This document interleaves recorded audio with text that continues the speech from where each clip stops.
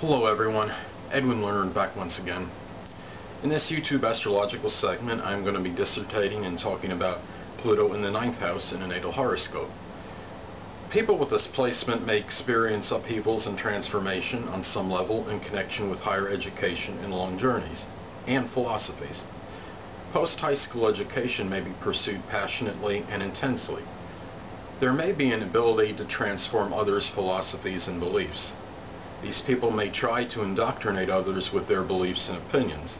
Sometimes they may do this in a forceful manner. At the same time, Pluto in the 9th may not share their ideas and thoughts with others indiscriminately.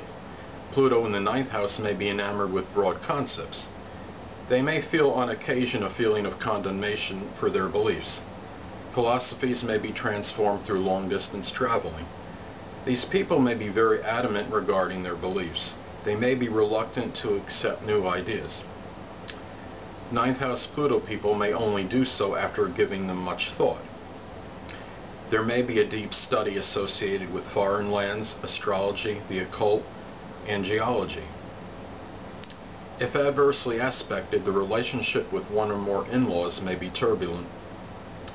Some famous people with this placement include actress, pop music singer Lindsay Lohan, Pope John Paul II, politician, soldier, orator, strategist Winston Churchill, actress Callista Flockhart, playwright, novelist, poet, short story writer Oscar Wilde.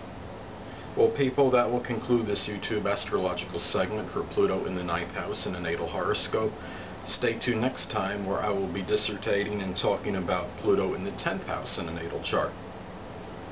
Two things I want to get with you on before I head out. Firstly, the stars may impel, but do not compel.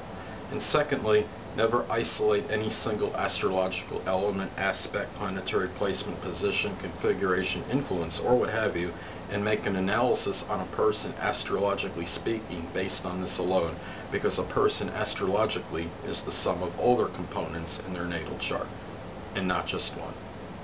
Until next time, people, stay well.